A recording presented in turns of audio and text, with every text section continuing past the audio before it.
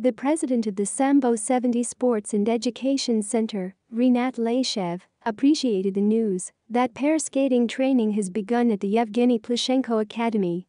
The flag is in his hands, as they say. But it is unlikely that Plushenko will be able to repeat Tutberidze's success in pair skating. To do this, you need to be a coach from God and a super professional, like Eteri Georgievna.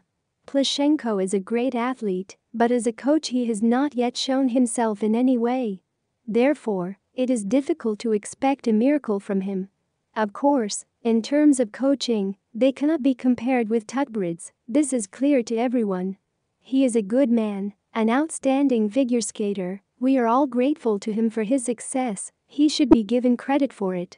But the coach is a little different. And Tutberidze's success, not only in single skating, but also in doubles, proved her coaching genius, Laishev said.